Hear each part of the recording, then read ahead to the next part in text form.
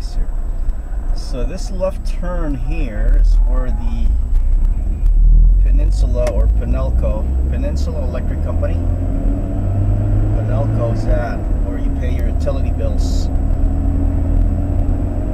And thank God it's still relatively inexpensive here for utility bills, but it is getting more expensive. I think we've been averaging about 900 to 1,000 pesos, which is nothing compared to the state's billing averages.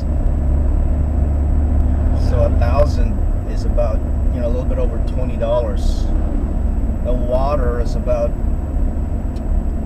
I think we've been averaging 400 or 500 pesos depending on usage. So that's relatively benign, about $10. So you can really make it work here if you watch your budget and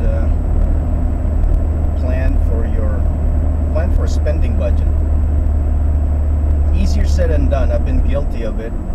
All of a sudden you're going to need a flat screen TV, cable connection. Oh, those things could run up to another additional $900,000 per month for cable. And internet's another issue. You're going to have to do something, maybe buy a router or something like that, because there is virtually no internet connection here. If there is any available ISPs or carriers, the speed is just so slow.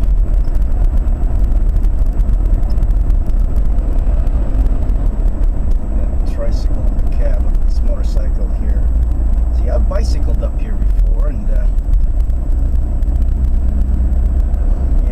this main road here is the way it was, but the almost like that side lane onto the right was just all potholes.